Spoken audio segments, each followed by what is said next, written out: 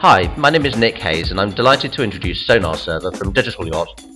Sonar Server is a low-cost wireless server designed to connect to any instrument, fish finder, sounder or multifunction display with an NMEA connection and then stream live depth data to a tablet, smartphone or iPad using the popular Navionics boating app. And here's where some revolutionary data processing can take place. Let's take a look at how it works. Running aground is every skipper's nightmare. Did this poor boater make a genuine mistake, or was this rocky outcrop not showing on the chart?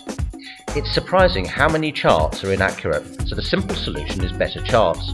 But most boaters will probably have to wait years before their local cruising grounds are surveyed and for new bathymetry to be available. The solution is crowdsourced depth data, and that's where Sonar Server comes in. Sonar Server creates a simple Wi-Fi access point for the tableau.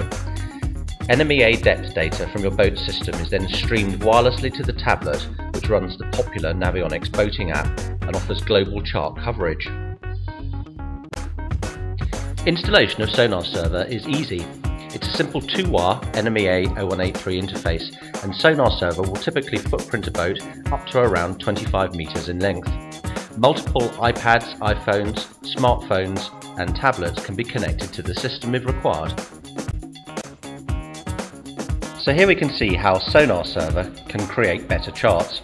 On the left hand side we see the typical Navionics chart before our survey. It shows a dredge channel leading into a popular marina in Poole Harbour called Parkstone Yacht Club. There's no specific depth information for this channel. Enabling Sonar Server, we sail up and down the channel a few times, as the middle picture shows with the red track lines.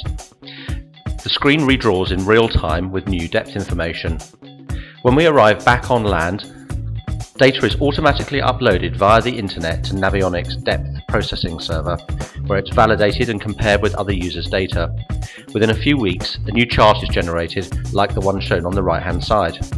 We can clearly see here that there's areas of silting on the starboard side of the channel which weren't identified before. In addition to depth data, GPS data is also transferred, allowing you to use non-GPS versions of tablets. This improves accuracy, saves battery life, and also allows tablet operation below decks where the internal GPS could be shielded. Sonar Server is priced competitively at just under $120. It's a chance to make a massive difference to marine charting as we know it today. Thanks for listening.